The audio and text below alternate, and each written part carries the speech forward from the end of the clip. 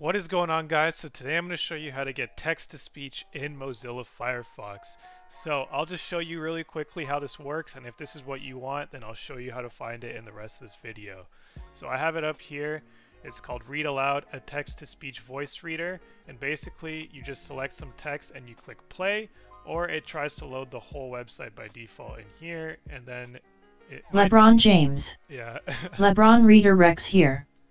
For other people with the name, basically it will just read aloud the entire web page. So you can also just make like a quick selection right here like this, and then run it here. LeBron.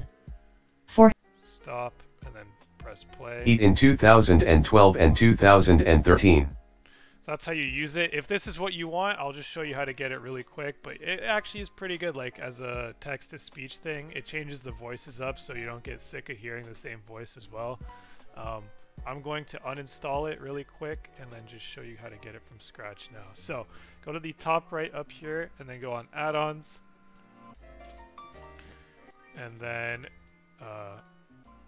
click find more add-ons, and then here type read aloud.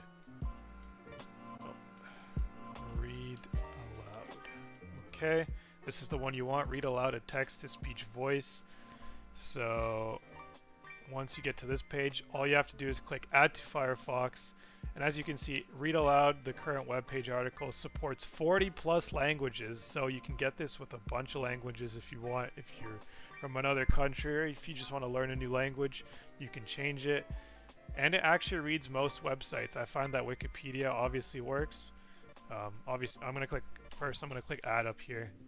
I found that Wikipedia works pretty well with almost every article there. So, and then I'm going to allow this to run in private windows just because I would like to use it in private windows as well. Why not?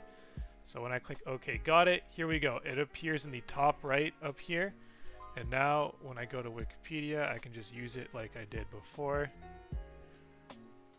LDS, the record for all-time playoffs points, is third in all-time points, and 8th in career assists. Yeah, anyways, that's how it works. That's how you get it in Firefox. Hopefully you found this video helpful. If you did, please drop a like and don't forget to subscribe.